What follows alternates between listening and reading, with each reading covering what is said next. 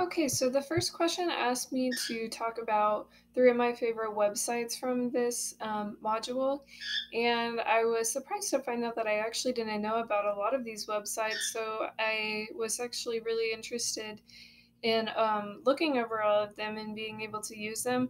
Unfortunately, most of them you did have to pay for, so it was kind of hard to decide whether or not I liked them just from looking at like the home screen. But one that I know I for sure liked was Discovery Education. They had a great video that you could watch that showed you how the website worked without having to pay for anything.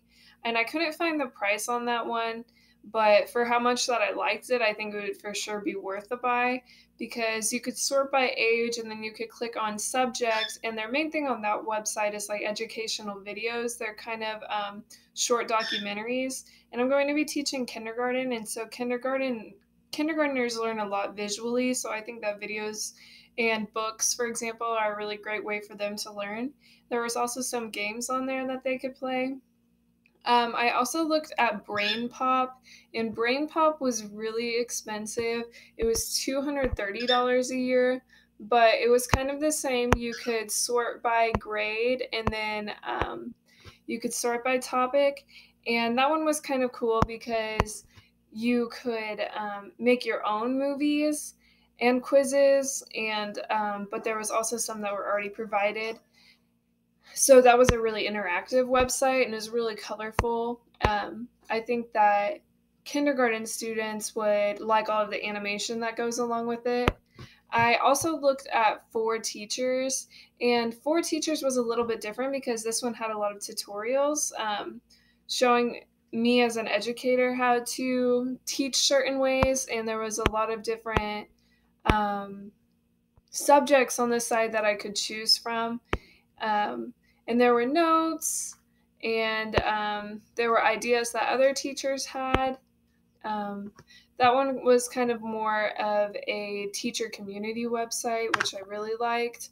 And then lastly, Kia, the website that we were supposed to use for our assignments, it was really user friendly. And I like that I put in everything that I wanted my students to know, and then the website did most of the work. It generated all of the games for me, and that helps a lot as a teacher because you're so busy, you don't have time to make a game for every single lesson that you have. But if I just throw in some terms in there and then I hit go, it kind of does the whole thing for me. And I like that a lot. I also, for kindergartners, reading is a little bit of a struggle for them at first, anyway, in the very beginning of the year. So, something that's really cool with that website is I can record my voice and then put it with all of the flashcards and the quizzes. For example, I had a color quiz with flashcards where it would be the front of the card would be red and the back would say the letters RED. Then I could record myself saying RED red, and that helps them associate letters with sounds. So I like that a lot. It was super easy, and that one was only $99 a year, and that one is definitely worth the investment. I think I would buy that one for sure. And then it says, after searching the ORE, were you able to find any resources useful for your future at classroom?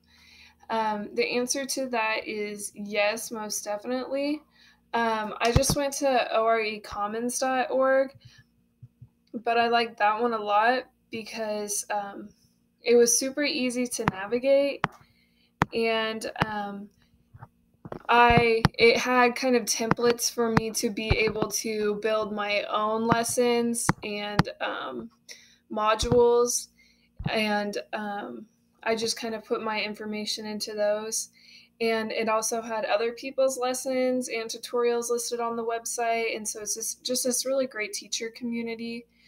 So I think that was great. I'm actually really enjoyed this chapter because, like I said earlier, I didn't have much knowledge of pretty much any of these resources. So yeah.